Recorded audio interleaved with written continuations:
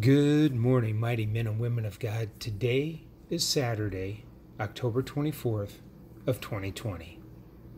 Well, the closer we get to the presidential election, the more chatter and debate will arise. When I'm asked about what party I support, they're usually surprised with the answer I give them. My response is that I'm neither Democrat nor Republican. I'm a Christian. I'm for whoever will give the platform of Jesus Christ the best moral ground to flourish. This usually opens the doors for real conversation regarding the true issues that are at stake with this election. The topic that receives the most conversation is the point that this is not the political battle that everybody seems to think. This is actually a spiritual war between good and evil, cloaked in the garment of politics. Most discussions are usually intrigued with this viewpoint. In fact, very few will not engage me with this. Try it sometime. Today, this morning's prayer sounds the alarm for the upcoming election as something spiritual, disguised in politics. Father, there is much going on in the world today. In fact, there is much going on that most people do not even realize. Everyone is focused on the presidential election on November 3rd, but there are virtually only a few who really understand the truth of what is taking place. Father, people argue, even fight over platforms and issues that they deem appropriate. When will people open their Bibles and study to show themselves approved? Oh, there's nothing new under the sun. What is going on now in the fight for power of this nation has already happened in history, even more than once.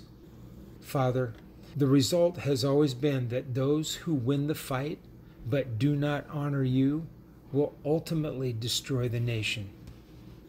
This is not a fight between Democrats and Republicans, for those are truly just monikers of man that ultimately mean nothing. This is a war between good and evil, and is truly for the soul of this nation. Father, this is a fight between your angelic hosts and the devil with his demonic hosts.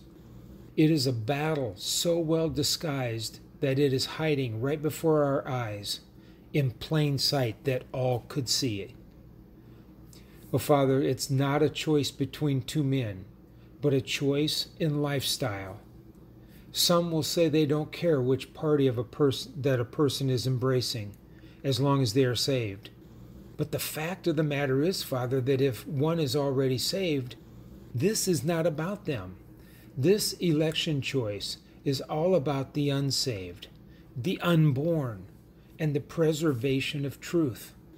Oh, Father, the simple fact is a vote expresses where you place your faith. It is a reflection of who we are and who we choose to empower. Father, may we stand for the party who will provide the best moral soil in which freedom and the truth of your word can prevail. Father, your word declares in Joshua 24, verse 15, "Choose you this day whom you will serve. But as for me and my house, we will serve the Lord." Father, it's in the name of Jesus that I pray this morning. Amen. This is Jeff with this morning's prayer, praying that you have a great and God-filled day today. Shalom.